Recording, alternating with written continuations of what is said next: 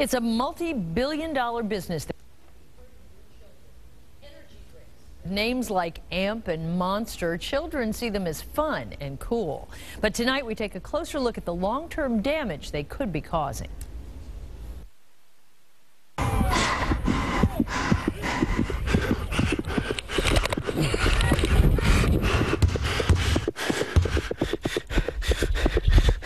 Their hands are shaking. I can't hold still. Their brain is just freaking out. It's what some might call a caffeine rush, followed by a crash. One can alone is too much, especially for an adolescent.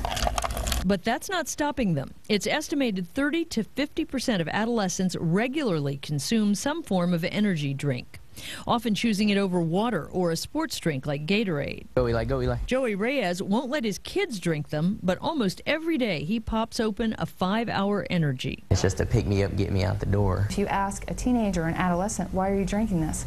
It's because Mark is, it's because John is, it's because it's cool. But in reality, studies show a kid drinking an energy drink is anything but cool.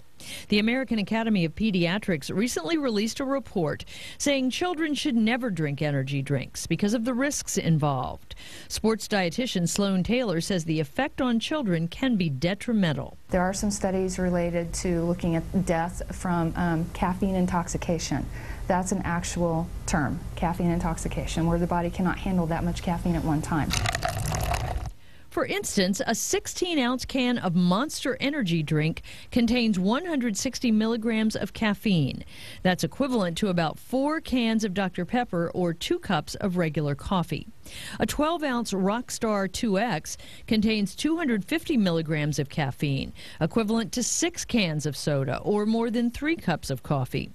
Taylor says for adults, that's a lot of caffeine at one time, but for an adolescent, it's enough caffeine to cause permanent damage. There's a potential for stunning somebody's growth because if they're not eating and getting enough nutrition and it's being displaced by these items, then they will not grow to their fullest potential. And because energy drinks are classified as a dietary supplement, they're not regulated by the FDA. Some states have tried to pass legislation to restrict the sale of energy drinks to minors, but were unsuccessful.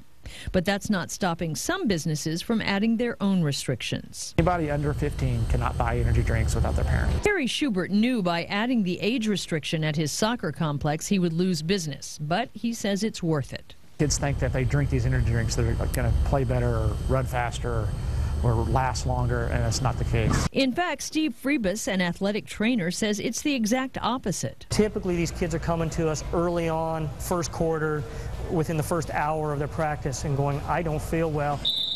Knowing they cannot restrict kids from drinking them, schools are turning to what they know best. I think education is the best key to this, letting people know what's going on, what are the dangers. Giving children and parents a clearer picture of exactly what energy drinks can do to the body. Unfortunately, what their expectations are and what the realities are vastly different.